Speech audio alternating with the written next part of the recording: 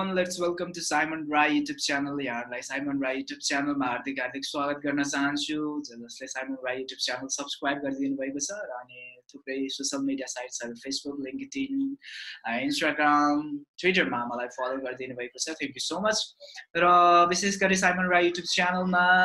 Online entrepreneurs सँग related अनि business सँग सम्बन्धित कुराहरु विशेष हुने गर्छ भन्ने टेक्निकल भिडियोजहरु पनि हामी तपाईहरुमा अब चाहिँ अपलोड गर्नेछौं भनेर चाहिँ हामीले चाहिँ सुन अनाउन्स गर्नेछौं तपाईहरुमा म अनाउन्स गर्नेछु र तपाईहरुलाई ताकि आफ्नो लाइफमा सजिलो होस् भनेर हामी त्यो भिडियोहरु चाहिँ विशेष गरेर सोचिरहेका छौं कन्सेप्टहरु। अनि मैले लास्ट टाइम भनेको थिए विशेष गरेर e-sewa को बारेमा मैले पोस्ट गरेको थिए र e-sewa कसरी अकाउन्ट क्रिएट गर्न सकिन्छ र यसलाई सहज तरिकाले कसरी युज गर्न सकिन्छ भन्ने कुरा धेरै जनाले चाहनु भएको थियो। सो म चाहिँ त्यसको बारेमा अकाउन्ट क्रिएट गर्नेछु र कसरी e-sewa लाई सजिलो तरिकाले युज गर्न सकिन्छ भन्ने कुरा तपाईहरुलाई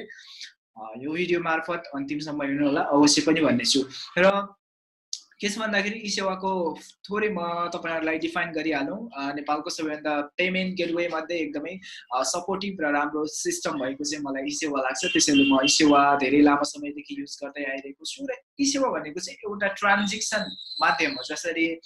इन्टरनेशनल पेमेन्ट गेटवेहरु लाइक पेपाल पनि एउटा चाहिँ e-sewa जस्तै एउटा पेमेन्ट ट्रान्जेक्सन हो। त्यो इन्टरनेशनली हुन्छ भने यो हाम्रो e-sewa चाहिँ नेशनली मात्र हुन्छ हैन। तपाईको लाइक इन्डियामा पेटीएम होला हैन, अरु पनि छन्, खल्ती सल्ती भन्ने पनि छन् है नेपालमा पनि। अनि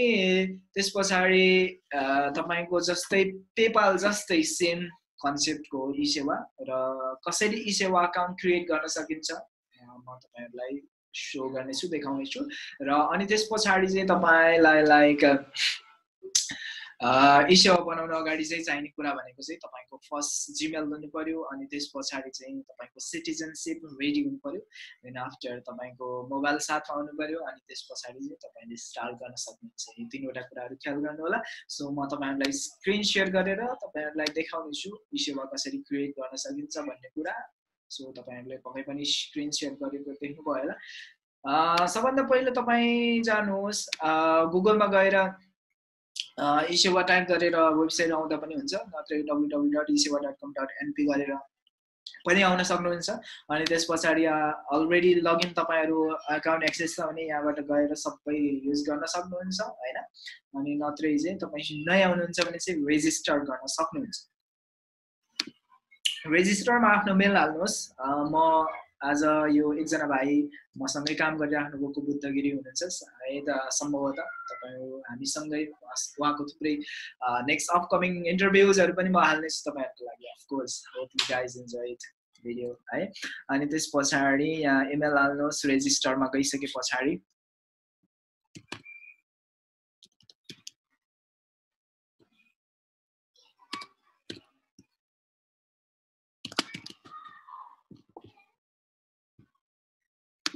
अनि त्यसपछि यहाँ मोबाइल नम्बर हाल्नुहोस्। यो मेरो ठुलो भएछ, यसलाई सानो हल्का बनाइदिन।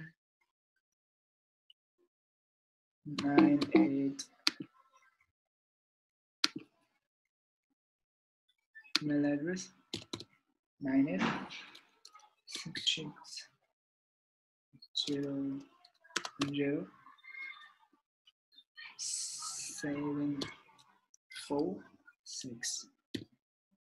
I'm not Robert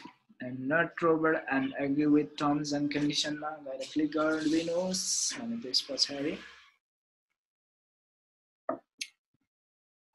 you have already taken money भनेपछि mobile number 98661010 site already login भएको पनि हुन सक्छ नम्बर।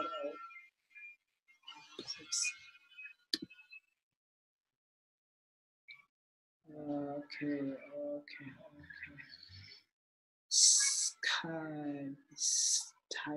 Type this one.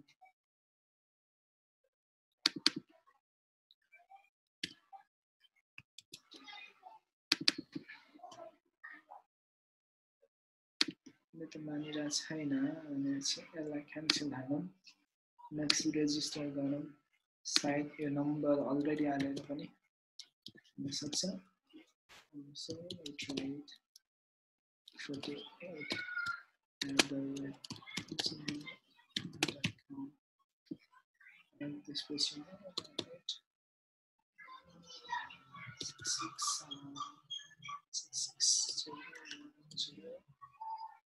746.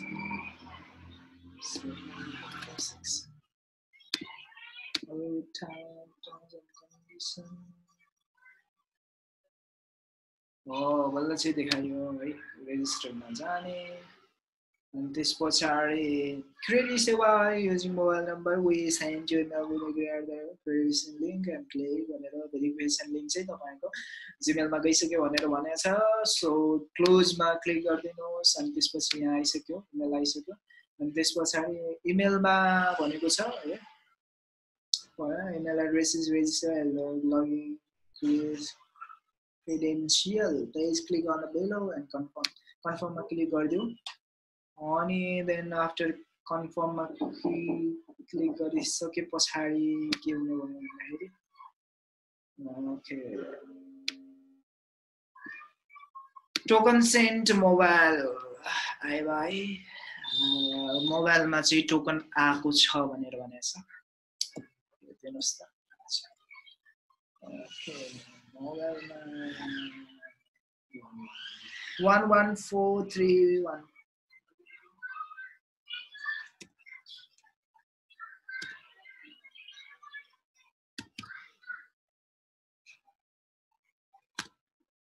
यो टोकन भयो अनि त्यस पछाडी पासवर्ड राख्दिउ आफैले पासवर्ड चाहिँ राख्ने हो है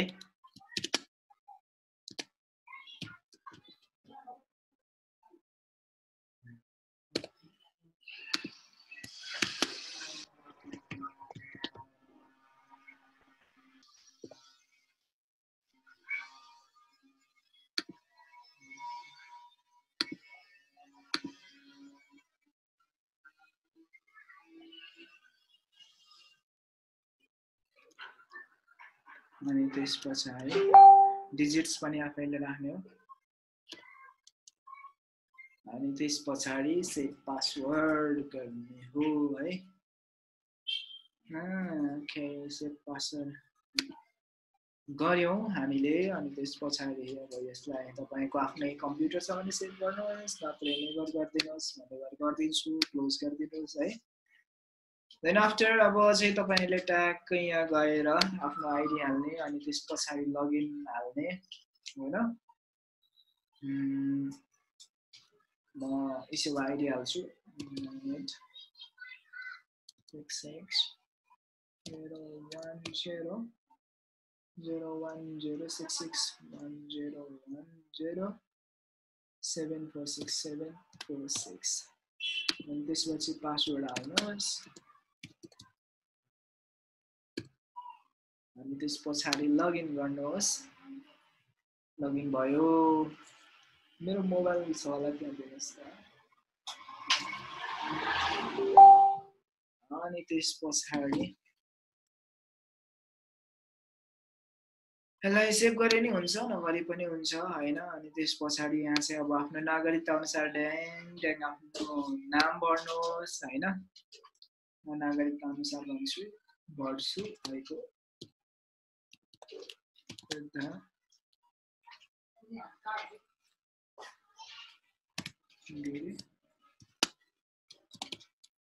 त्यसपछि फादर नेम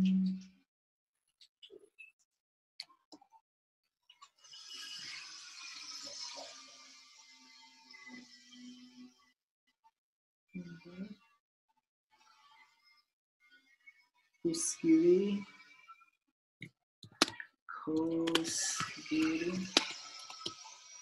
अनि त्यस पछाडी occupation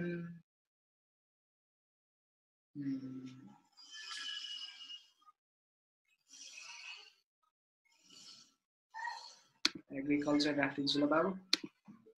अनि त्यस पछाडी गएर जोन भनेको हामी गण्डकी जोन भइहाल्यो है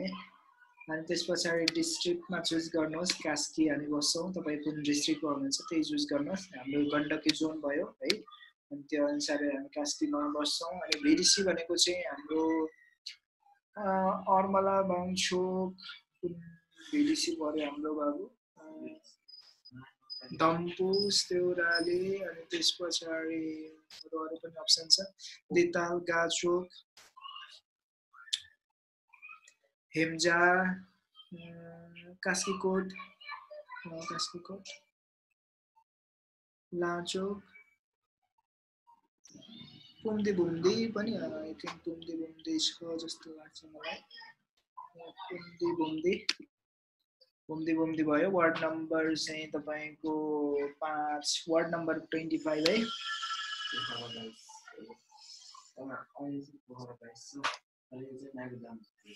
ओके नागरदाम सर वार्ड नम्बर 25 टोल नम्बर थाहा छ हजुरलाई ए टोल के छ टोल Annapurna okay Annapurna okay so यति भइसके पछाडि अनि त्यस पछाडि मेलमा चुज गरौँ अनि त्यस पछाडि जन्म चाहिँ बीएस अनुसार हामी राखौँ 2000 जन्म मिति 2057 साल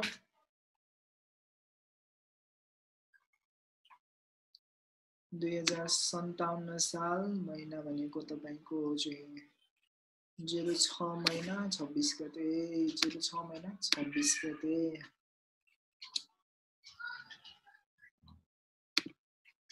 अनि त्यस पछाडि चाहिँ ग्रान्डफादर्स हजुर बुवाको नाम थाहा छ हजुरलाई हजुर औतगिरी अनि त्यस पछाडि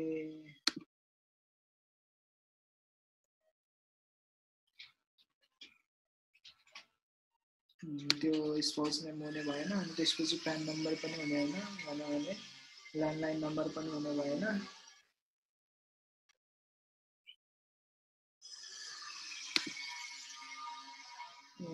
चाहिँ हाम्रो गण्डकी जोन यो थोरै मैले यहाँ भन्न तपाईहरुलाई के बिर्सेछु भन्दाखेरि यहाँ चाहिँ दुईटा अप्सन छ है डिटेल भर्दा पनि फर्स्ट अप्सन भनेको चाहिँ तपाईको पर्मानेन्ट एड्रेस हैन कहाँ पहिला जन्मिनु भएको थियो र अहिले कहाँ बस्नुहुन्छ लाइक कोही व्यक्तिहरु पूर्व धरानमा जन्मेर चाहिँ काठमाडौँमा नि बसिरहेको हुन सक्छन् हैन पोखरा जन्मेर मेबी आउट अफ पोखरा पनि बसिरहेको हुन सक्छन् सो यहाँ दुईवटा अप्सन छ हैन पर्मानेन्ट एड्रेस पहिलाको एड्रेस र करेन्ट एड्रेस अहिलेको एड्रेस हाल्नु पर्यो सो मैले बुद्ध भाइको यो दुईटै एउटै हाल्नुको कारण चाहिँ उहाँ एकै ठाउँमा जन्मिनु भएको र अहिले सेम ठाउँमा हुनुहुन्छ त्यसैले चाहिँ सेम भयो है सो गण्डकी जोन भइहाल्यो डिस्ट्रिक्ट कास्की भइहाल्यो बीडीसी भनेको तपाईको पुम्दी भइहाल्यो अनि त्यस पछाडि वार्ड नम्बर भनेको 25 भइहाल्यो अनि त्यसपछि टोल भनेको चाहिँ अन्नपूर्ण भइहाल्यो है सो सबै यसरी हालिसके पछाडि तपाईहरु जान सक्नुहुन्छ डाइरेक्ट सबमिटमा जानुहोस् अनि त्यस पछाडि यहाँ डिटेल्स मिलेछ कि छैन भनेर दिन्छ अनि त्यस पछाडि चाहिँ तपाईहरुले हेर्न पनि सक्नुहुन्छ मिलेको छैन भने चेन्ज पनि गर्न सक्नुहुन्छ so I think all these details are correct so we submit it right personnel details added successfully भनिसकेको छ so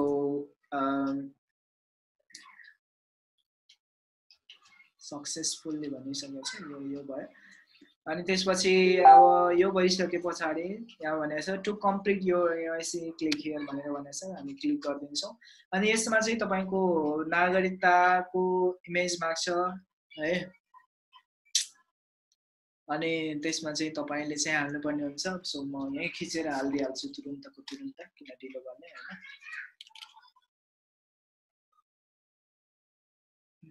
okay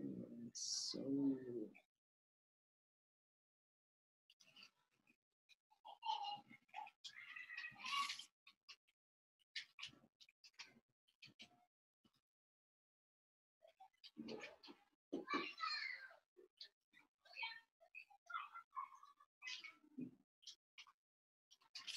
one pic, next pic.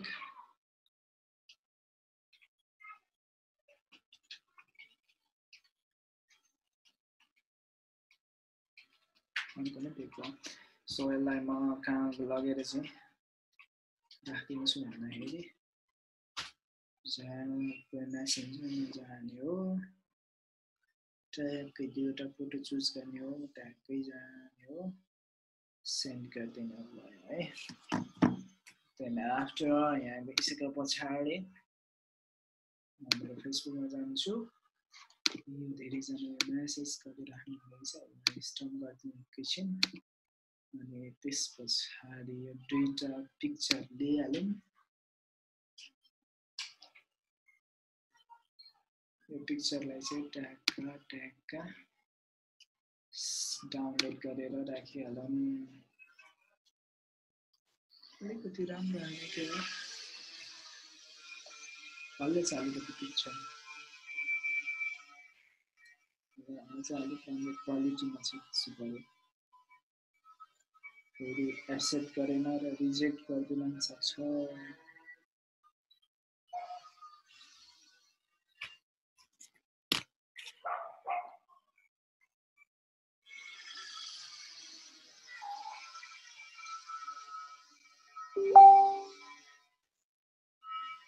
I think it should be good.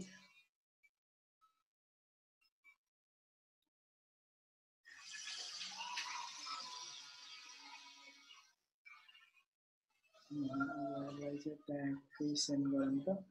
भएन त झ्याप्पै भयो त्यस्तो लाग्यो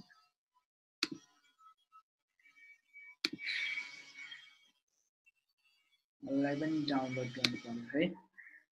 सो डाउनलोड गरियो हैन अनि त्यस पछाडी चुज अ फाइल अगाडिपट्टिको हाल्दिनुहोस् तपाईको जुन डाउनलोड मैले गरे अगाडिपट्टिको नागरिकता सिटिजनशिप हाल्दिनुहोस् स्टार्ट गर्ने यो हो हैन अनि त्यस पछाडी अल फाइलमा हेर्नु पर्यो त्यो सेटिङ मिस्टेक पनि हुन सक्छ यो हो अनि पछाडीको त्यो कन्टिन्यू भिडियो गरौँ अनि त्यस पछाडी चाहिँ है मैले यहाँ पिक्चर साइज मिलाइराखे थिए त्यही भएको हुनाले चाहिँ हाम्रो अपलोड भएन हैन यहाँ प्रब्लम भयो यहाँ सो हामी यहाँ पिक्चरमा यो चाहिँ मोर देन 10 MB हुनु पर्यो यो चाहिँ यो प्रोफाइलमा देखिने पिक्चर भयो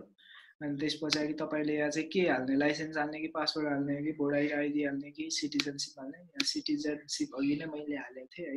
अलिकति साइजको त्यो साइजको रिड्युस र के रे बढाउन घटाउनका लागि चाहिँ सफ्टवेयर पनि पाइन्छ तपाईहरु पनि चाहनुहुन्छ भने कमेन्ट गर्नु होला है अनि त्यस पछाडी यो पछाडीको ब्याकग्राउन्ड हाल्दियौ अनि त्यस पछाडी चाहिँ यहाँ चाहिँ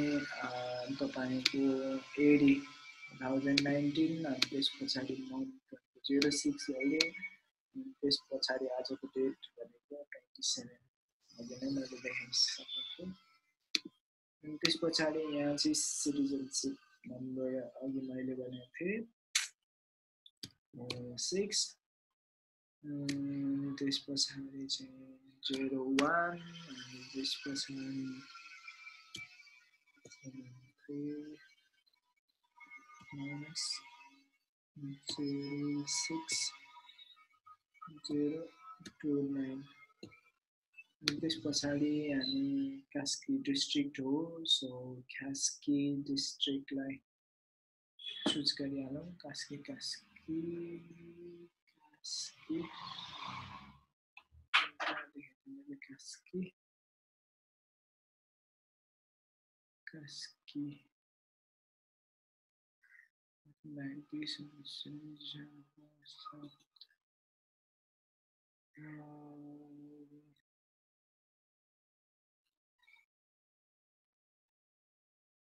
Kaski. Wait. Hey. Nepali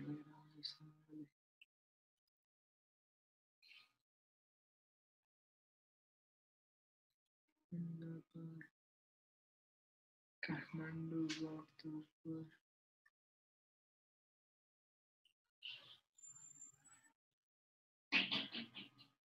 Kavre Kaski हेत्तेरी कति धेरै लाग्यो क्या सो सबै रेडी भयो अनि सो सबै कम्प्लिट भयो सरी अलिकति बिचमा त्यो